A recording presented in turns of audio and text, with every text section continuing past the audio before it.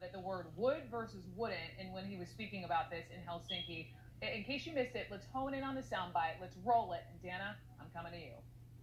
In a key sentence in my remarks, I said the word would instead of wouldn't.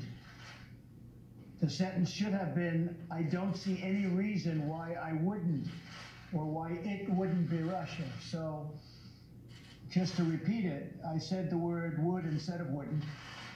And the sentence should have been, and I thought I would be maybe a little bit unclear on the transcript or unclear on the actual video. The sentence should have been, I don't see any reason why it wouldn't be Russia. Sort of a double negative.